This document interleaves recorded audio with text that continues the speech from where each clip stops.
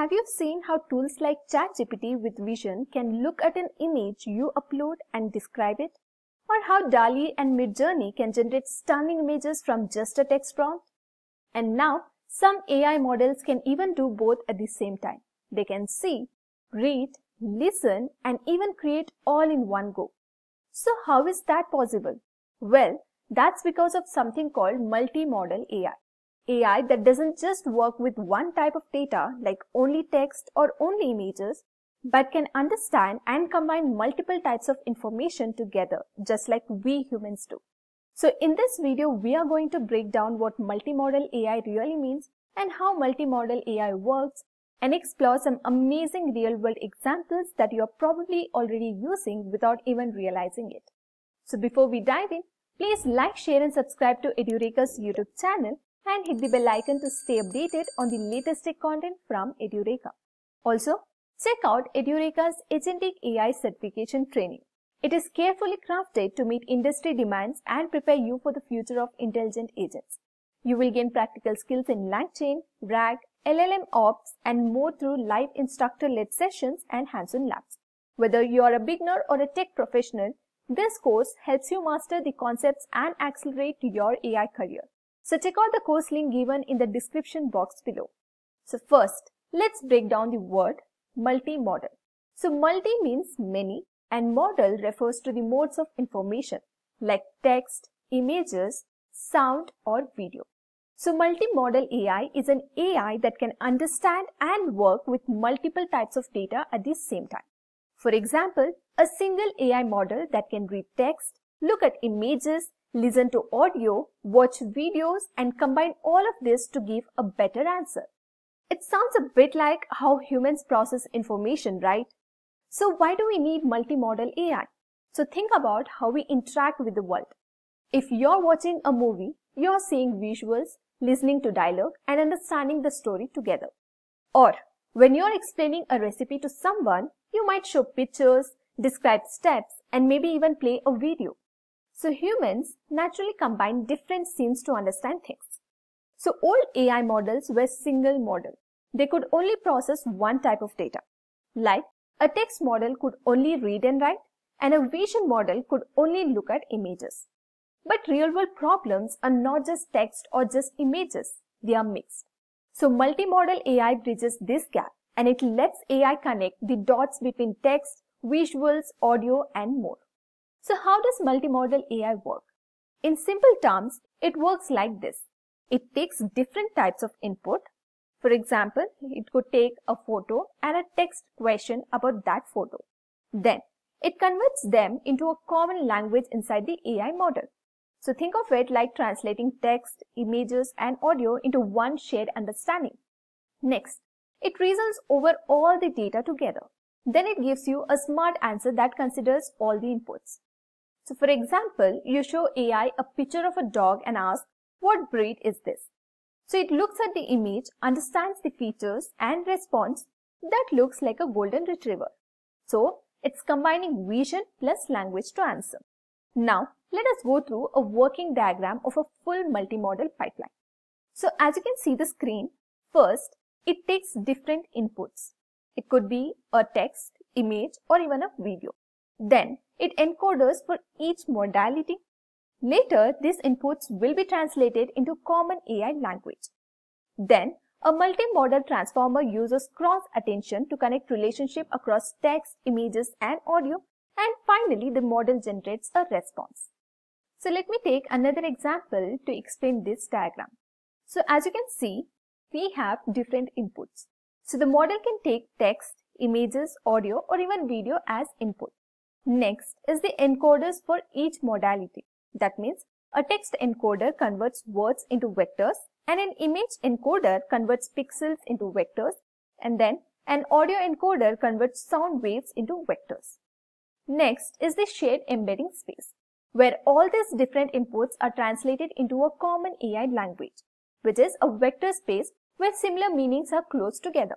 For example, the word car and the picture of a car are mapped close together. Next is the fusion plus reasoning layer, where A multimodal transformer uses cross-attention to connect relationship across text, images, and audio. For example, it links the word red to the red region of the car image. Next is the output generation. So finally, the model generates a response, which could be text, a caption, an image like DALL-E, or even sound. Alright, I hope this is clear now. So now let's look at some real-world examples that make it easier to understand. So first we have ChatGPT with vision. So if you upload an image to ChatGPT and ask what's in this picture, then it can describe the objects, text, or even analyze data like a chart. So that's multimodal AI. It's using both image understanding and text generation together. The next example is Google Lens. So when you point your camera at something, Google Lens can recognize the object, read the text in the image, and translate into another language. Again, it's a vision plus language plus translation all in one model. The next example could be a self-driving cars.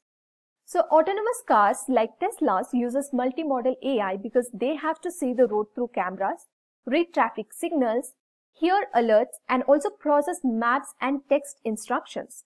So they combine all these modes to make driving decisions. Next is the healthcare AI. So doctors now use AI that can look at medical images like X-rays and also read patient reports, combining the information to help diagnose diseases more accurately. But why is multimodal AI a game changer? Multimodal AI is powerful because it's closer to human intelligence. We don't rely on one sense, we combine many. And it makes AI more flexible because one model can handle text, images, audio, and more. It can solve more complex problems like explaining what's happening in a video or understanding a full conversation with context. Alright, now for those of you who want a bit more technical depth, here's a quick peek behind the scene. So as I discussed earlier, a multimodal AI uses transformer-based models, the same type of models behind GPT. So the text, images, and audio are all converted into a common representations, like a shared language of numbers called embeddings. For example, a picture of a dog and the word dog are both mapped into a similar space, so the AI knows they mean the same thing. Then, the model can reason across all modalities together and generate an output.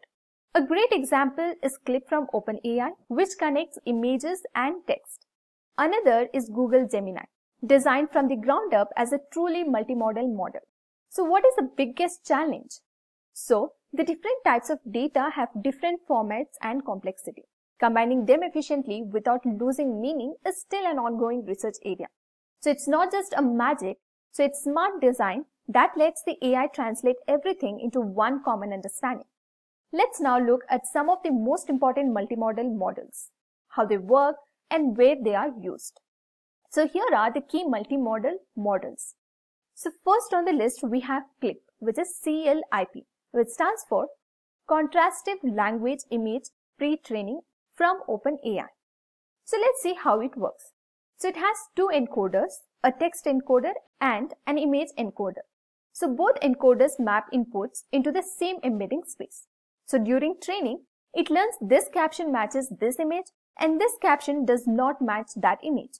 So it uses contrastive learning. It pushes correct pairs closer and incorrect pairs further apart. So here is the working diagram. So it takes the input, be it image or text, and then it encodes. So an image is a vision encoder and for text is a text encoder. Then it is shared to an embedding space. And finally, it generates the output. So let's have a look at the use cases. So it is used in DALL-E and Stable Diffusion to align text prompts with images. Next, it is used in zero-shot classification, where you give it a photo of a dog versus a photo of a cat, and it recognizes which one matches the image without retraining. And then it is used in search, where it finds images similar to this caption. Next, moving on to second model, which is BLIP2. It stands for Bootstrapping Language Image Pre-Training. So let us see how it works. So first, it connects a frozen vision encoder, for example, a CLIP or VIT, with a frozen large language model, which is LLM. A query transformer acts as a bridge, where it converts visual features into a language-friendly representation. So here is the working diagram. The AI first looks at the image and turns it into features like objects, color and shapes. Then a small bridge model called QFormer takes those visual features and converts them into a format the language model can understand. Next, the large language model then reasons about the image features just like it reasons about text. And finally, it generates a text answer or a caption describing the image. So, Vision encoder sees and QFormer translates and the LLM explains. So let's have a look at the use cases. So first, it is used in visual question answering. For example, what's in this picture? Next, in the image captioning, where it can give it like a man riding a horse on a beach. Next, in a chatbots with Vision. For example, where you upload an image and ask questions. Okay, the next model on our list is Flamingo from DeepMind. So let's have a look at its working. So here's how it works. So first, it's a few short multimodal model. It doesn't need huge fine-tuning for a new task. And then it uses gated cross-attention layers to integrate image plus text inside a frozen LLM.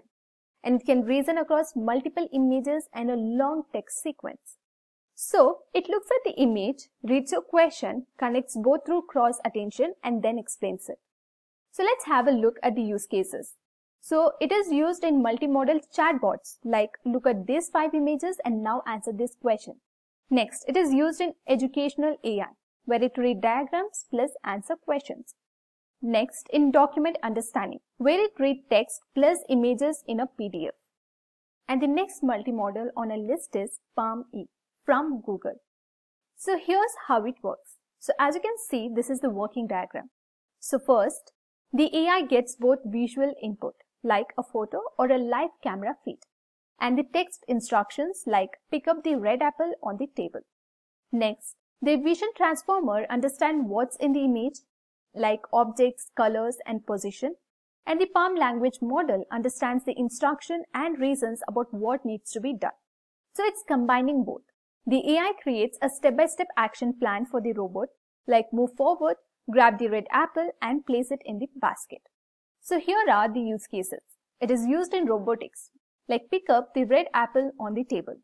Next, it is used in real-world reasoning for embodied AI. Then, it is also used in visual navigation tasks. And the next multimodal is Google Gemini. So here's how it works. It's a natively multimodal trained from scratch on text, images, audio and video. So unlike Clip, which aligns 2 encoders, Gemini has a single model handling all modalities. And it uses joint training with cross-attention. So this is the working diagram. So let me explain this. The AI takes in all types of inputs at once, such as written text, pictures, sound and even video. Then, instead of using separate models for each type, it uses one powerful transformer model that can understand and combine all these inputs together.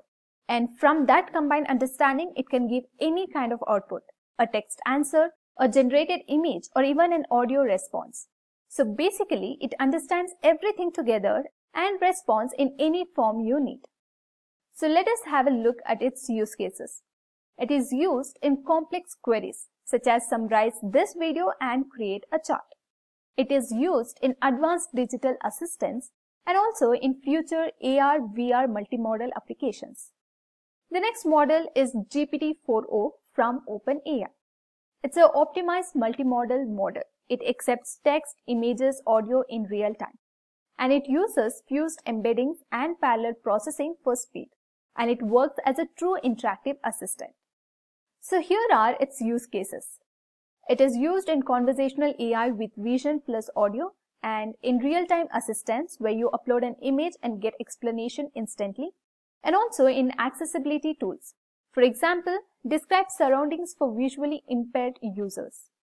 So these models represent different approaches to multimodality. Some align separate encoders like Clip, some bridge vision plus LLMs like BLIP2, and some are natively multimodal like Gemini and GPT-4o. So now let us see how are multimodal models trained. So training multimodal models is much more complex than training single model models. So first is the dataset alignment. So you need paired datasets such as images plus captions, videos plus transcripts, and audio plus text. So this challenge is the text and images don't always align perfectly. Next is the contrastive learning.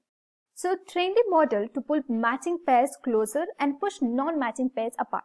For example, image of a cat plus caption, a cat, is a matching pair, whereas image of a cat plus caption as a dog is not a matching pair. Next is the masked modeling. Mask parts of the input such as image patches, text tokens, as model predicts missing information. Then it forces the model to reason across modalities. For example, mask the object in a caption, a dash is sitting on the table plus providing image. Next is the fusion and cross-attention training, where models like Flamingo or Gemini train cross-attention layers to integrate modalities. It requires huge compute clusters. Next is scaling laws. Like LLMs, multimodal models get better with size and data diversity. Gemini plus GPT-4o trained on massive multimodal corpora.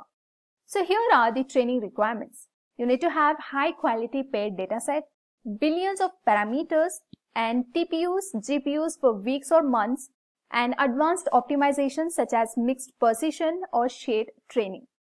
So, why is true multimodal AI still hard? It's because of data mismatch.